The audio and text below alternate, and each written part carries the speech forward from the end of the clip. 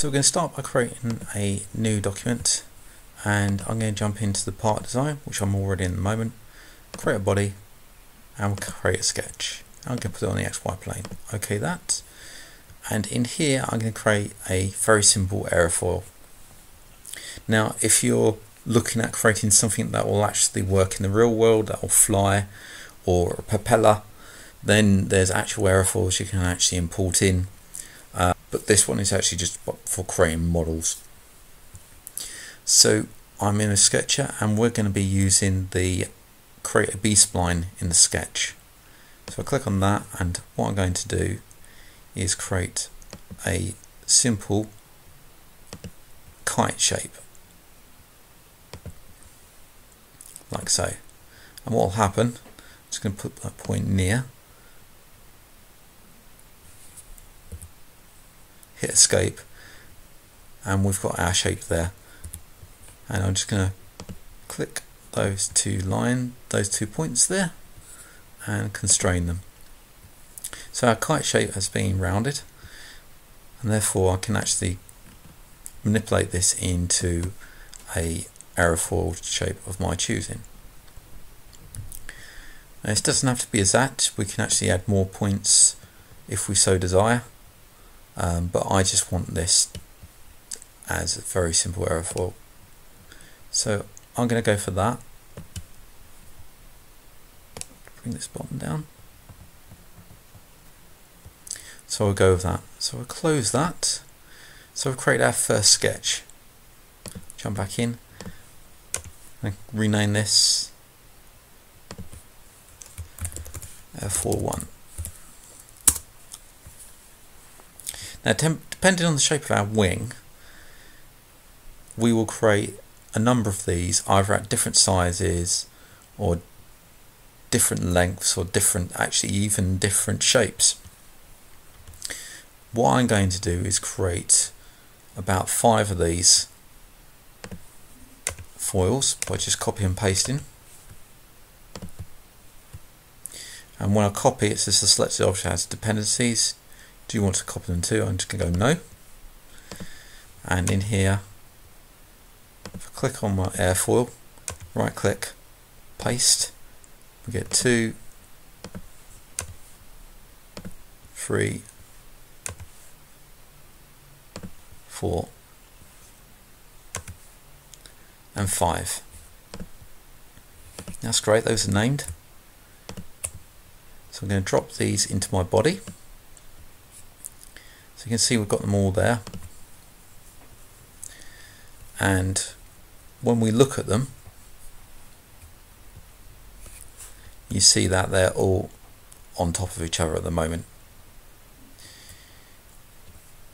So what I'm going to do is actually move these along the Z-axis. So and click on the actual position down here. That's under attachment position. And I'm going to change to Z. So if we look here, you can actually see it moving around. And I'm going to go for about 20mm along the Z. Zoom out a bit. I'm not worried about scaling at the moment. We can actually scale this to whatever we want, but I'm just going for the default. So that's 20. Next one, Z. 40. Next one, 60. And next one, 80. And we want to select our first aerofoil and then click on the loft selected profile for other profile selections. Also on the part design, Additive loft, click on that, and because we've selected our first one, we can actually go and select the rest. So our first one we selected with aerofoil 1, which you remember is now actually placed in the additive loft. If I click on it, you can see it there. So we've actually selected this one. And what we need to do is add selection, click the next one down, and you'll see a loft go through. So you can see that's been joined. Add selection again, select the next one, and we'll keep on doing this all the way through. But it's important to work from your first one forwards. Don't swap in between because you'll often go back and forth. Add selection, hit the last one, hit OK, and that's the loft there, done. And we've got our additive loft there. So that's how to make that part of the wing.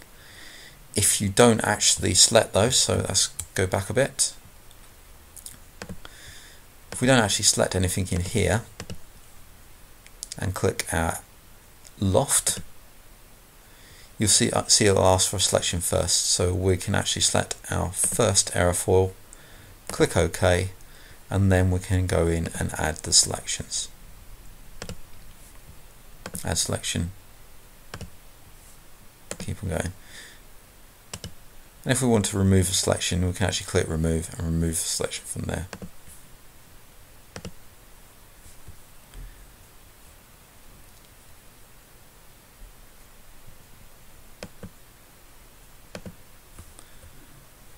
So there you go, that's the actual wing done.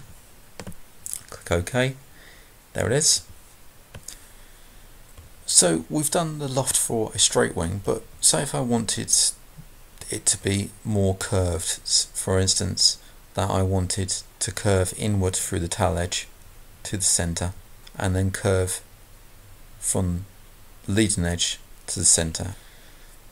Well, to do that, that's a bit more complicated, but what we need to do is scale the actual aerofoil. So I'm going to remove all of the other aerofoils and just leave one, and I'm going to come out of the part design and go over to the draft. Now to scale this, I'm going to use the draft, click on top so it's nice and centered, and I'm going to go to click on the airfoil and go to draft and click on scale, and I'm going to scale it from the center. So I'm going to pick the center point here, that's the point of origin. And the trouble is that if I try scaling in here, I can't actually scale down, so I can't put a minus value in here. So I'm going to keep it as 1, and what that'll allow me to do is it will create a scale clone there. And if I come down the bottom, I can actually adjust the scale to my desire here. So I don't need aerofoil 1 at the moment because it's hidden. I'm going to click on the scale, come down here, and I'm going to change the scale here. So I'm going to put 0.5, 0.5, and that will half it. I don't have to worry about the Z, but I can if I so desire there, 0.5 on the Z. So that's halved it. I'm going to go even further actually to go 0.1.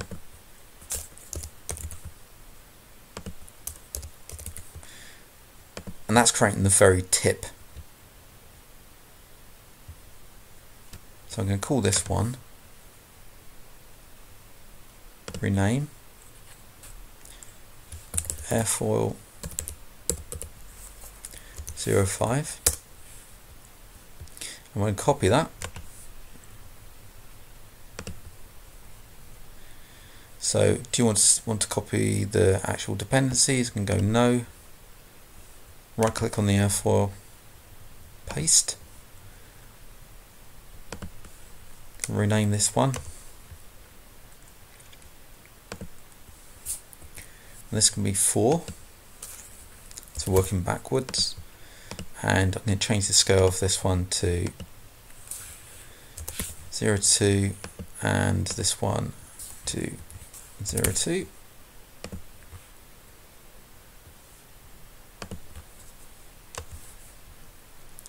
Same, copy, no, paste, rename,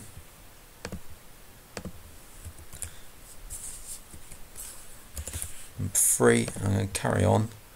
I'm going to make this one 0.4 this time, and 0.4. So they're gradually getting bigger, and come into here, and I'm just going to have this one as 1.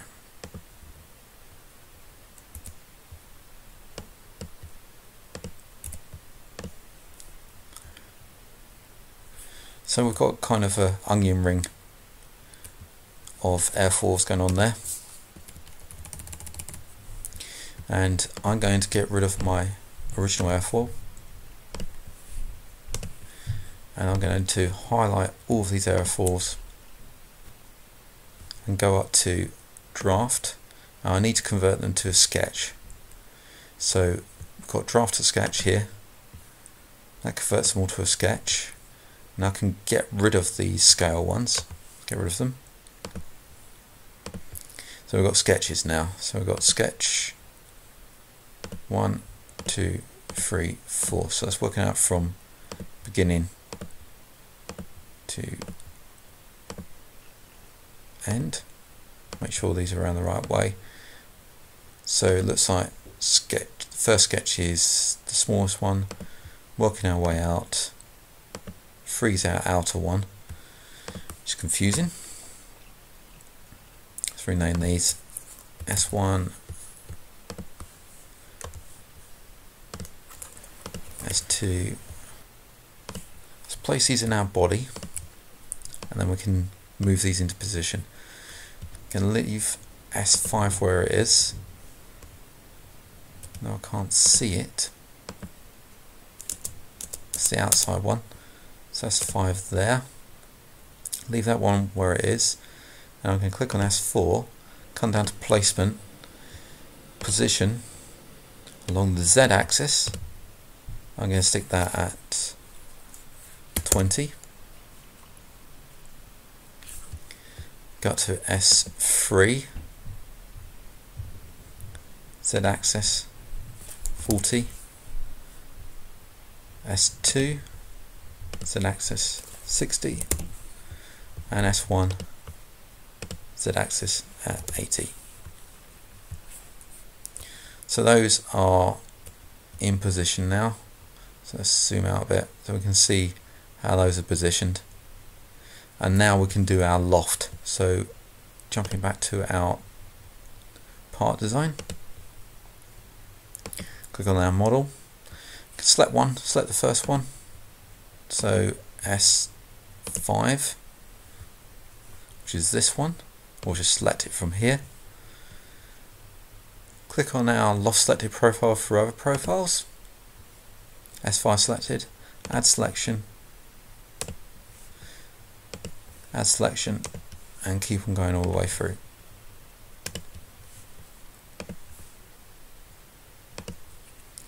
And there we go, that's created our wing. It may look a bit weird, but we can actually change the positions of those sketches if we so desire.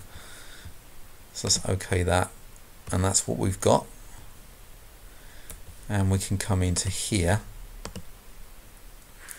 and show these.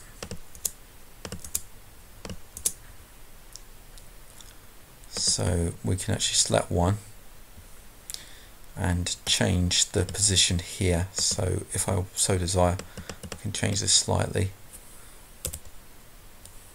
So where's this gone? It's gone along the axis there.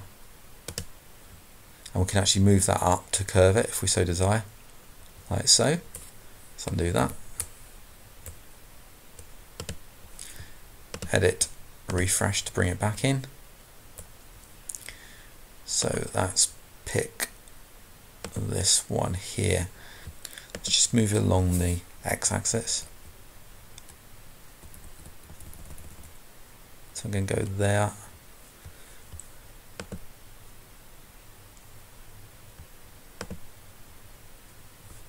Let's click the end, S1, move that back. Zoom in a bit so I can see what we're doing.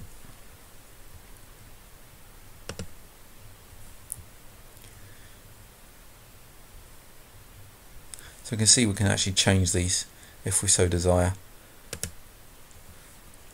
So I'm going to move S3 position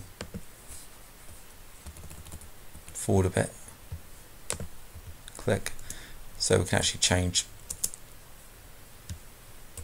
the wing to whatever we want, whatever shape we want there.